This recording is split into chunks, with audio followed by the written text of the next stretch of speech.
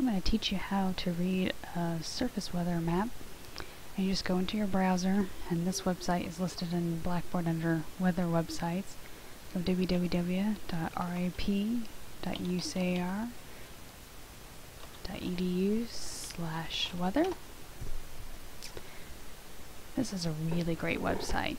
It's got real-time weather data. It's by NCAR, has a lot of information on it. You can get a lot of different things in one spot. That's why I kind of like it. I'm going to click on Surface, and I'm going to click on ICT, which is Wichita. Alright, this is going to be over the Midwest, and it's going to show you all the station plots. If you look up in the right-hand corner, it tells you the time. And the time's always done in UTC. And this is October 3rd, according to the UTC time. Now, we're still, as of right now, I'm making this recording, it's actually still October 2nd. But again, this is all done in UTC time, so the time in Greenland, they're already into the next day. Now, I'm going to go through and pick on the station plot for Columbia, Missouri, and only because it's a little bit more isolated, a little bit easier to see. There's nothing else, kind of clustered around it. Like if you go to Kansas City, then it's a little bit harder to see what's going on. So for the Columbia observation, and all the rest of them are done the same. The top number is always the temperature, the bottom number is the dew point. The temperature you got to get the air to in order for saturation to occur. And whenever you see a little bitty, in this case on this one, when you see the green box, it just tells you that the skies are clear. You look up further up into Iowa, then right here you can see that it's actually cloudy because the entire circle is shaded in. And depending on how much the circle is shaded in, tells you whether it's maybe partly cloudy or maybe it's mostly cloudy.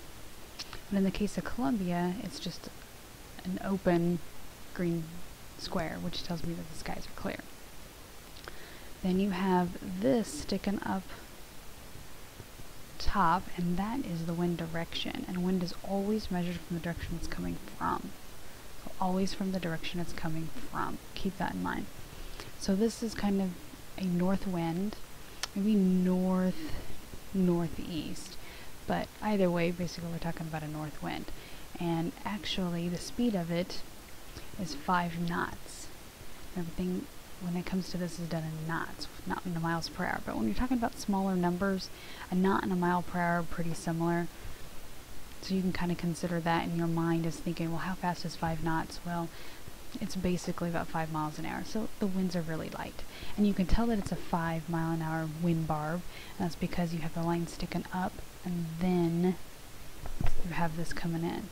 Now, in another situation, we'll go down barely into Kansas and the Oklahoma border. You see there's a full line. That's 10 knots. And so you have to keep counting how many of these you see. Now a good example would be when you go up into Colorado and you see a long one and a short one. Well, it's the 15 knots is what you're actually looking at. Occasionally you'll see a number right ahead the wind barb, and when I go down into Arkansas, right there we go, look at this one right here, right on the border, and there's a G and then a number, and that tells you that there's a gust. So the winds are 10 knots, in this case gusting to 22 knots. So keep in mind that that's something that's possible you're going to see as well. So now we've got 46 temperature, 37 degree dew point, the skies are clear. The winds are north at about 5 knots. And then you have this number right along here. Now this number tells you the pressure, and it's coded. So what you have to do is you take the decimal point, which in this case is at the end, move it one place to the left. So you'll have 26.5. And then you've got to decide, do I add a 9 or do I add a 10 in front of it? And if you were to add a 9 in front of it, it would be 926.5. If you were to add a 10, it would be 1026.5. Well, your idea is to keep the pressure roughly between 950 and 1050. And since the 926 doesn't fit between that range, then you automatically know it's 1026.5. millibars is the unit for that. So basically, we've got higher pressure has settled in to the Missouri-Kansas area. And in this case, just earlier today, we had a front move through and settle in a pretty chilly air mass on top of us. So the front is well off to the south. Can't even see it on the screen anymore. And with that cooler weather that has moved in, we had a high pressure that's moved this direction as well. And so, very clear skies, very light winds, and since it's a cold air mass, it's going to be pretty chilly tonight. Okay, I'm going to go back now to that main page, and I'm going to show you a couple other things you can look at. There's a forecast button, and on this you can see way off over here to the right, there's some surface weather charts you can look at. This would be the current analysis, so you can see what's going on. There was the front I was telling you about, well to the south, high pressure starting to settle in. You can flip to the next forecast and see what's going to happen for the next couple days. Now, it shows you the fronts on there. The triangles that are blue are cold fronts. Warm fronts are half circles and usually done in red if you're looking at something in color. You have low pressures and high pressures, and anywhere you have that green is telling you that there's going to be some precipitation. All the white lines that are around each one of these, those are isobars. They're lines of constant pressure. And looking at a surface weather map like this, whenever you see those lines really close together, it tells you that there's a lot of wind associated with that area. So where this high pressure is, the winds are really light, or not at all. And then as you get further and further away from that, you can see that the lines get closer together, so there's a lot windier in between. And if you remember on that last surface chart we saw, this was Columbia, Missouri, had extremely light winds. And then as you went down further to the south, right through here, we were looking at a place in Arkansas and Oklahoma border that had gusty winds. Well, these lines are a little bit closer together, so it's a lot windier down there. So that's an option you can look at to forecast and get some information. I'm going to click back to that forecast page. Another thing you can look at is these are model runs.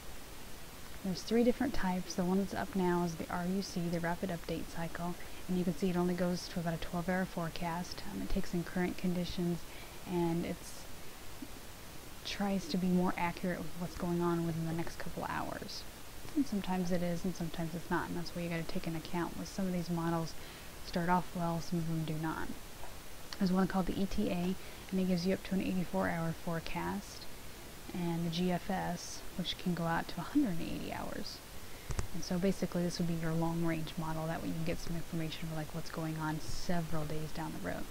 Now each one of these has strengths and weaknesses. Not every single one of them are exactly right. Just because you look at it, it doesn't will exactly happen as it says. But you can look at all of them and kind of get an average of what's going to happen, and it'll do a pretty good job of forecasting and let you know. And you can see there's a lot of information that you can get. I'm going to go back to the ETA. I'm going to click on a couple time frames. You can get the temperature, you can get the dew point, you can get winds, you get theta E, precipitation, and then also help you out with precipitation types. You can look at any of your upper air charts along with it. I'm going to click on precipitation, and it's going to show you the precipitation across the country.